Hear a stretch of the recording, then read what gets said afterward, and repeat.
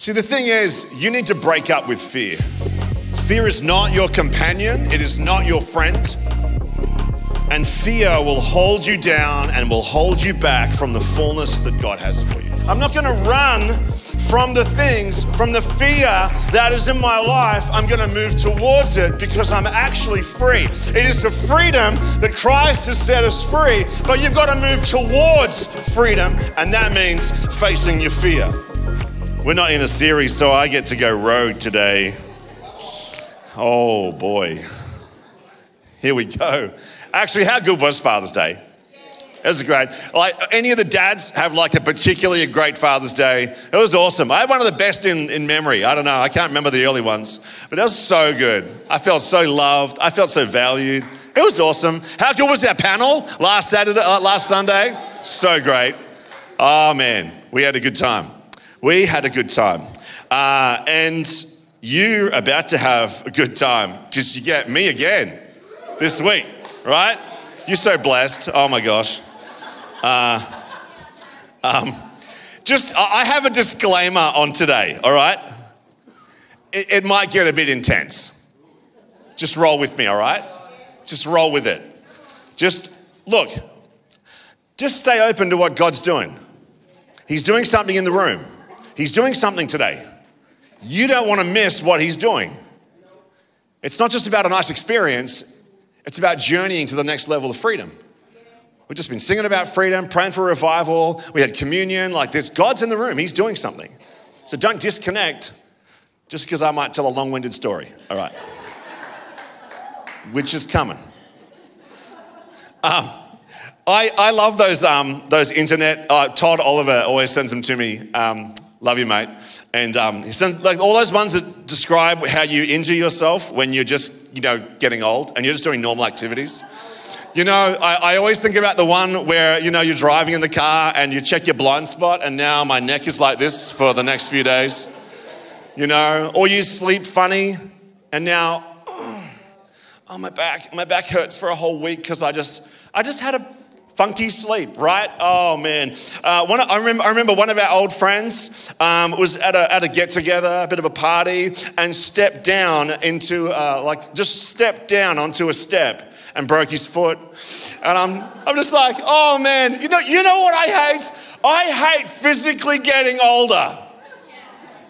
I hate everything about it. But you know what I love is spiritually getting more mature along the way. Because even though my body is breaking down slowly, help me, Jesus, help me.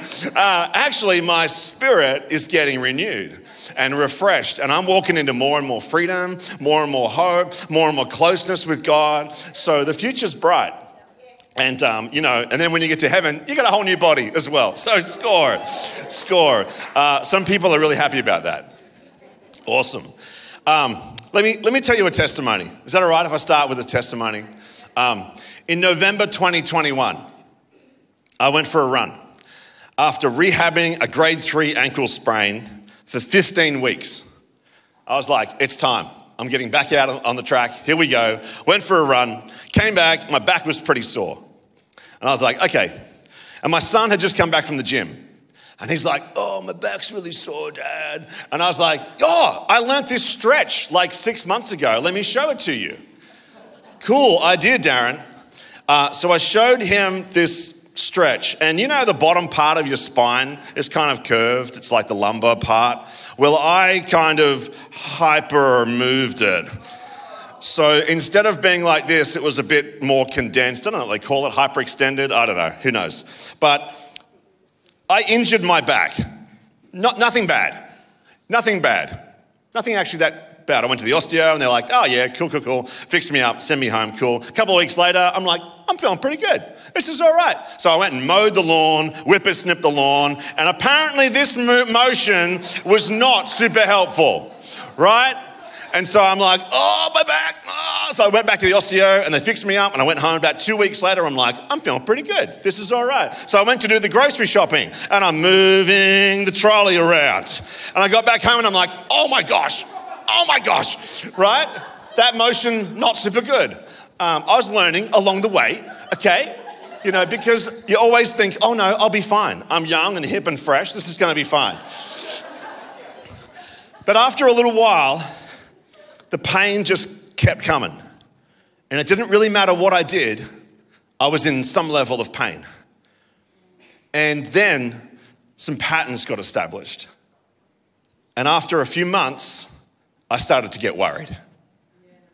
I started to worry that this is going to be my future.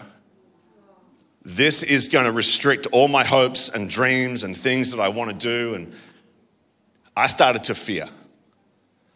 I started to get really, really worried. And I would completely catastrophize.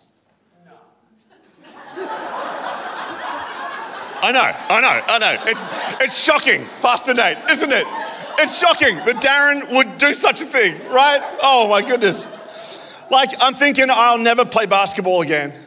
I'll never be able to run. I'll never be able to do lots of activities that I love. I'm like, I'll never be able to grocery shop again. What a shame. But what was happening is that I was letting fear in. And fear was beginning to influence every single movement of my body. So every time I would stand up, every time I would move or walk, every time I would have a shower, or didn't matter what I was doing, I was like hyper vigilant because I don't want to get a pain spike. I don't want to do any more damage. I was on Nurofen and Panadol 24/7 for months. I would take an ice pack to work so that I could ice my back, because I was doing that 5 or 6 or 7 times a day. And I was so steeped in fear. I was so worried. I'm like, what does my future look like? And what I didn't realize that it's actually fear that trains your brain to protect your body. And the way it protects your body is through pain. So my fear was embedding neural pathways that got so used to sending pain. And it was all driven by fear. And the fear would make the pain worse, which would make the fear worse. It was this horrible cycle that I was in. Until one day, I came back from a 10-minute walk, because that was all I could manage. 3 10-minute walks a day. And I sat in my bedroom on the chair in our room, and I just cried. I felt like all my dreams were just crashing down around me, and I just cried. And I was praying, and I'm crying, and I felt like the Holy Spirit said, go back to that article you started reading. So I got this article up on my phone, talked about chronic pain and back pain. I'm reading through it. And I started to realize how this whole thing worked. And I started to realize what the osteos had started to tell me and try and seed this idea that actually, Darren, maybe the injury's gone, but your pain still exists. And I was like, I don't comprehend that. So I started to research all of this and learn how my brain works and how fear trains the brain and all of this stuff. And the Holy Spirit showed me some stuff, and I just decided, you know what? I'm not injured. And I went cold turkey from Nurofen and Panadol, no more icing my back, none of that. And I started to train my brain with the truth that I'm not injured. My brain is just a bit overstimulated. It's a faulty alarm system. Everything turned around or began to right the ship the moment that I realized and started to believe the truth. And I'm still working with that truth, that my body is not injured. I've been 12 months on this journey now. I'm not running yet, but I'm getting there. See, the thing is, you need to break up with fear. Fear is not your companion. It is not your friend. And fear will hold you down and will hold you back from the fullness that God has for you. Like, look at me. Oh my gosh. All right, I'm just going to do the rest of this message. No, I'm just kidding. Like, there are so many things that we fear. There's so many things that we worry about. Like, I took on worry as a hobby. Right? Fear about money, fear that our kids won't come back to God. Like, there are so many things that we try and control and manipulate and put pressure on because of fear. Fear about jobs and careers and money and our spouse and all kinds of stuff. Fears that we won't amount to anything, or fears that we'll lose our business or lose our marriage. The list of things that you can fear and worry about is whatever is in your life. And I'm here to tell you that fear does not have to be a part of your life. That you can be free. In fact, it's imperative that we realize that fear is not our inheritance. Freedom is. Galatians 5, verse 1. Here we go. It'll be on the screen as well if you're not fast enough. That's okay. I just didn't give you any warning. Galatians 5:1 says, "It is for freedom that Christ has, past tense, set us free. Stand firm then, present tense, and do not let yourselves be burdened again by a yoke of slavery." So fear is not my inheritance, but freedom is. You should write that down. You should probably write that down. That's a good plan. Because in Christ, by the blood of Jesus, he paid for your complete freedom. The journey in Christ is a journey towards greater freedom. It is inevitable. Your freedom journey is inevitable if you let the Holy Spirit do his work. Whenever I hear of the word inevitable, I always think of Thanos in the Avengers movies. What is it? He says, "I am inevitable." I always think that, yeah, whatever, man. Transformation, breakthrough, freedom. That's what's inevitable if you keep moving with God. But here's the cool thing about being saved. Freedom is mine. It is for freedom that Christ has set you free. It belongs to you. God is committed to your healing. He is committed to your growth. He is committed to your transformation into Christ-likeness. He is committed to your healing every day. Here's the other cool thing. Write this down. Fear is not my identity. We are born again. We are made new creations. We are adopted by God into his family. Oh my gosh. And I've just said all those words and they mean so much and we gloss over them so quickly. Like take 6 months and just work out who you are in Christ. It will transform the rest of your life. And the influences on our past life, the influences in the world, the more we move into our identity in Christ, the more those things fade away. You know what I realized recently? That fear is empty. It's like an empty threat. It threatens to do something if you don't comply. But the threat is empty. There's no basis. There's no truth to what fear is trying to tell you. Your fear is lying to you. Which is why walking in your identity in Christ is so powerful, because it is based on truth. It is based on truth. Fear comes from this lie that I'm not safe because God has abandoned me.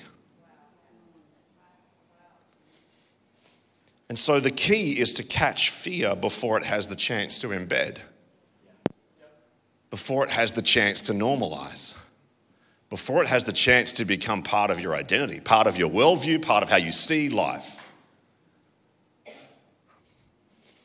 I think the enemy tries to use fear to scare us off.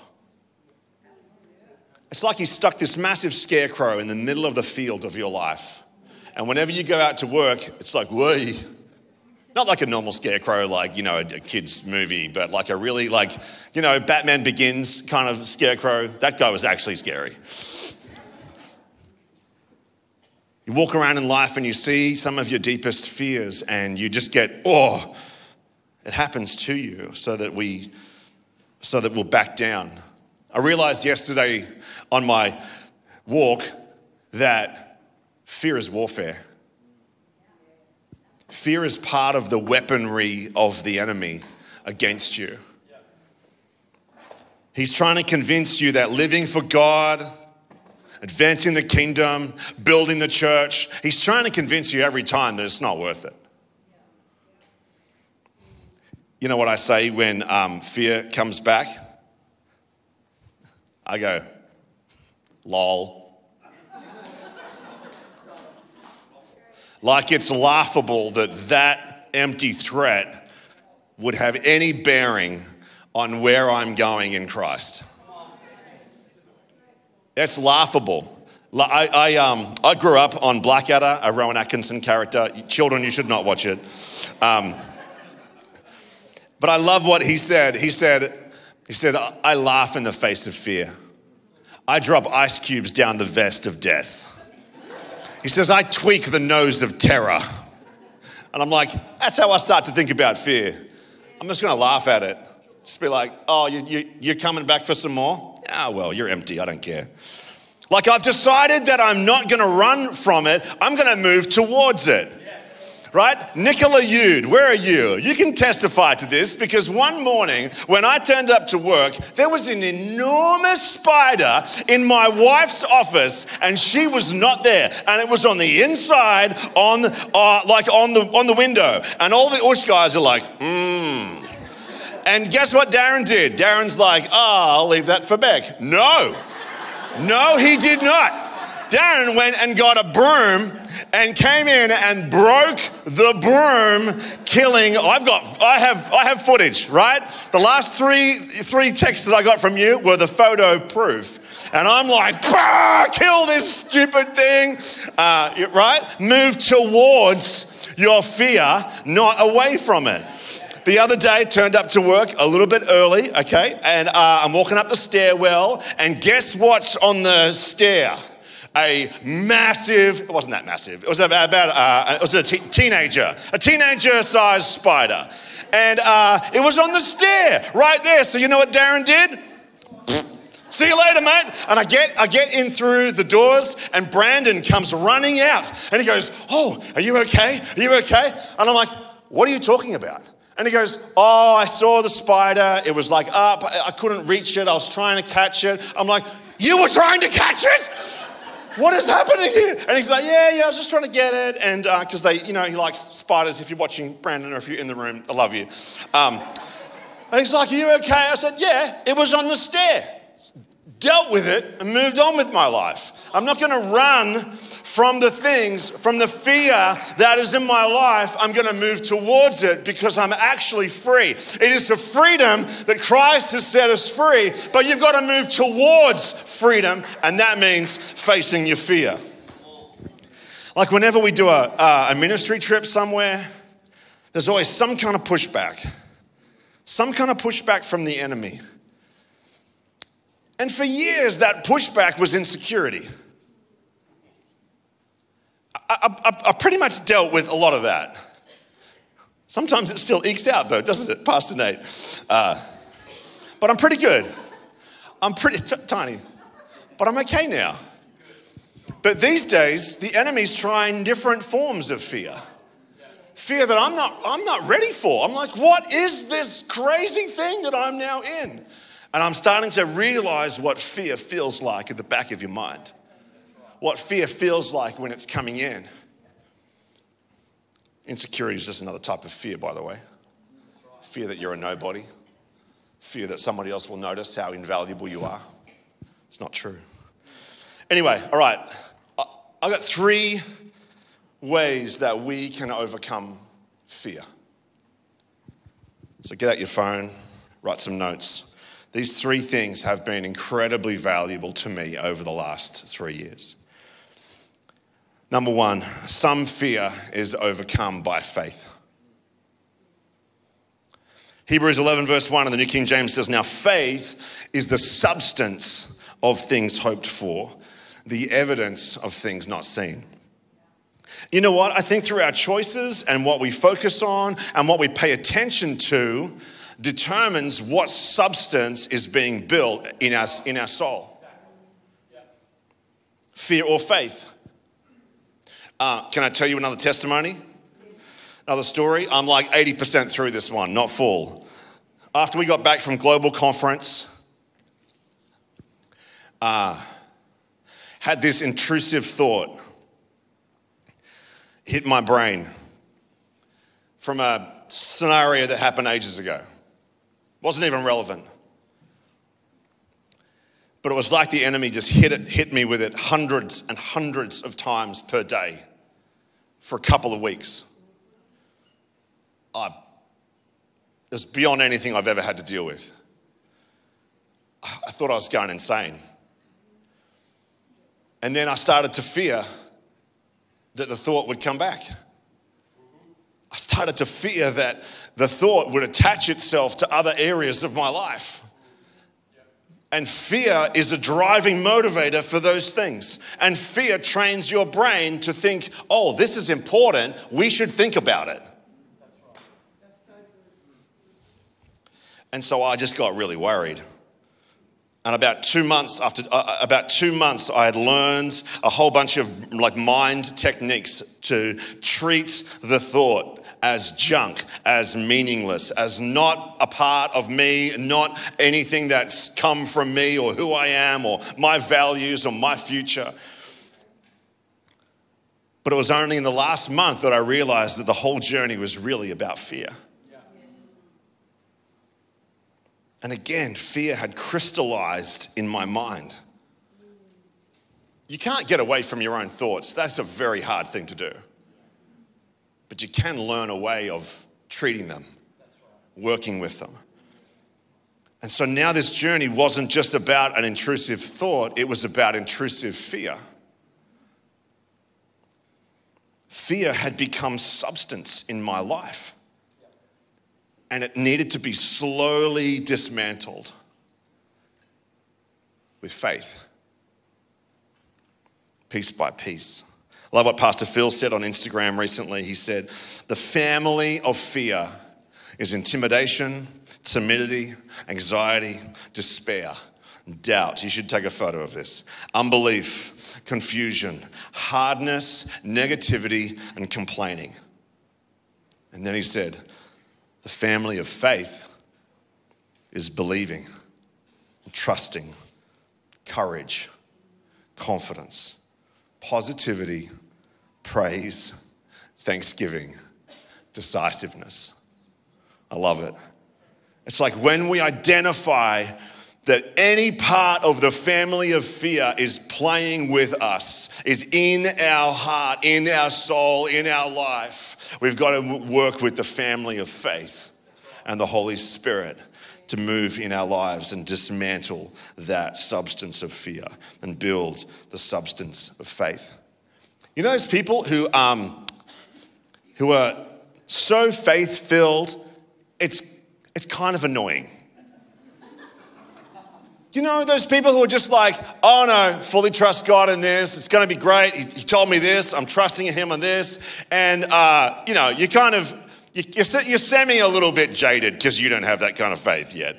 But also you're like, oh, cool. That's great. No worries. You think they're stupid, but actually they're just in faith. And then the story of their life is incredible things that God is doing in their world. It's phenomenal how they're building the kingdom and, trusting God for things. They've got the substance of faith that has been built up in them through truth, through love, through walking with God, through the family of faith. They have had it built up. Now, faith is the substance of things hoped for, the evidence of what you can't see yet. It's evidence in your soul about your future before you have walked into it. Some fear is overcome by faith. Number 2, some fear is overcome by truth. In both of these fear journeys of mine, truth was so essential. Because the truth of the word reveals to us who we are, our identity, and what we have, our inheritance in Christ. John 8, verse 32 says, "Then you will know the truth, and the truth will set you free." Do you know what that word know means? You will know the truth. The word know means personally experience firsthand. Then you will personally experience firsthand the truth, and the truth will set you free. It's not just reading the truth. That's information. It's not even just memorizing the verse that the truth came from. It is experiencing that truth. Personally for yourself. Not your parents, not your friends, not your table space, right? You. Experiencing the truth for yourself. That's what sets you free. And so it's this ongoing application of truth that establishes the faith that we need to overcome the fear. It is for freedom that Christ has set us free. So you and I are called, chosen to be free. But here's the problem. Here's what we do. We just keep choosing different types of slavery. Sin, well, there's a whole world of slavery there. Pick your poison. Doubt, fear, addiction, pride, religion. Pastor John Pierce talked about a poverty spirit and a materialistic spirit. Like, which slavery do you want to choose today? Which one? I love the verse says, "Let us stand firm then, and do not let yourselves be burdened again by a yoke of slavery." Pastor Nate said to me a couple of months ago, here he is, right on cue.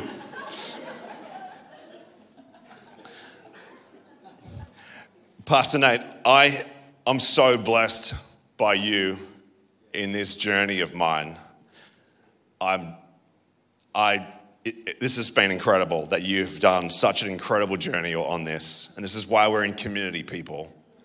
We're in community with people who love us because we don't do the journeys that we go through alone. We do it with the people who are in our lives. And so I'm super grateful for you, man. So grateful. Pastor Nate said to me, fear is insidious. And that means a lot. It means it kind of gets in and it sticks around. And the nature of fear makes it compound on itself the more attention and focus that you give it. And as you engage with it and as you entertain it, it becomes a thing that you never anticipated. And now you're a slave to it. And so we need to dwell on truth and live in truth and apply this truth, because we need to let truth set us free. Recently, I was reminded of that acronym of fear. Have you seen that? The acronym is probably, you've seen it on Instagram or something, some quote, and it's FEAR. Do you know what it is? False evidence appearing real. I know. I was like, but I was reminded of that this is an empty threat. The threat is not based on truth. Truth, by its nature, right? By its nature is true, and by its origin is true. We've just been singing Holy Forever, right? Because the words that God speaks are above everything else. He is higher. He is greater. He's more powerful. And the truth that he says is way better than your truth. That's for someone. Some fear is overcome by truth. Number 3, some fear is overcome by love. Oh man, this got me hard. 1 John 4 verse 18 says, there is no fear in love, but perfect love drives out fear, because fear has to do with punishment. The one who fears is not made perfect in love. In my intrusive thought journey, the fear was that it would come back. And by focusing on that, the thought obviously came back. But the more I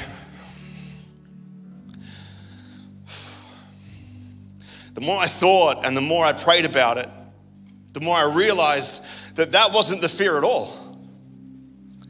The fear was that the thought would come back and I would be alone to deal with it.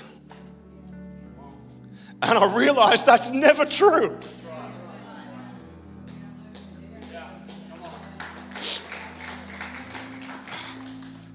Because he's never going to abandon you. He's never going to leave you. He's never going to leave you high and dry to deal with the problem by yourself. You're never going to lack the power. You're never going to lack the wisdom. You're never going to lack his presence. He's there with you in everything.